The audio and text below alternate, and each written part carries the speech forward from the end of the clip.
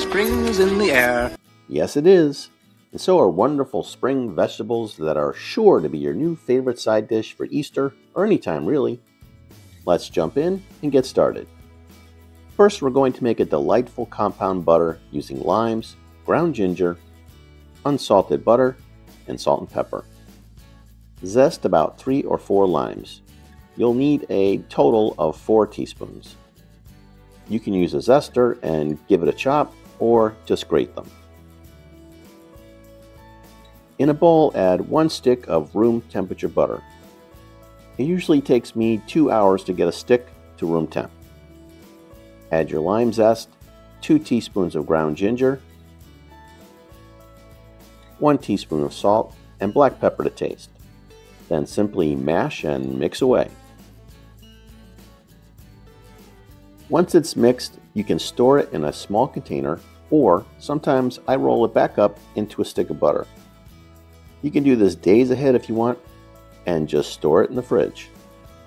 Now, the ingredients you will need for the vegetable medley are sugar snap peas, asparagus, tiny cut baby carrots, and for garnish, chives or green onions. Now let's prep the veggies. First, I'm going to wash 8 ounces of the snap peas and trim them. Then I'm going to wash and chop my asparagus into 1-inch pieces. That will amount to about 8 ounces also. And that's pretty much it. We are now ready to cook. Bring a medium pot of water to a boil. Add your carrots and return to a light boil and set your timer for 7 minutes. Don't forget to season the water. Then set up a large bowl of ice water and set it aside. Return to the pot and at the 3 or 4 minute mark, add your snap peas and cover. With 2 minutes left, add your asparagus and cover again. If you also wanted to add a handful of frozen peas, now would be a good time.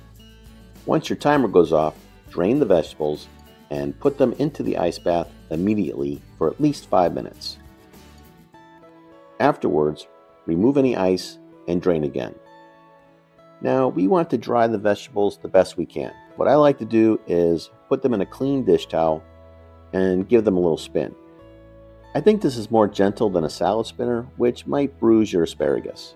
Plus, I get to dance around a bit and no one really notices. Just be careful you don't throw your vegetables all over the kitchen. Now at this point, you can store the veggies in the fridge or on the counter until you're ready to finish it.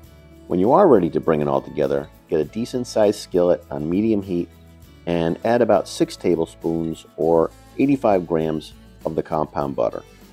Once it's melted and bubbly, add the veggies and give them a toss. Then add 2 teaspoons of sugar. This is optional, but it does help to make a nice glaze. Add 1 teaspoon of kosher salt and pepper to taste. And cook until the veggies are heated through around 5 to 10 minutes. Then simply transfer to your serving dish and sprinkle with the chopped green onion or chives for garnish. Ta-da! And there you have it, an interesting take on vegetables for your spring table. Give this a try and let me know what you think in the comments, and if you're looking for a great potato side, check out my minty red potatoes at the link in the description below. If you liked the video, please like and subscribe, and I'll see you in the next one. Say goodbye, Walter.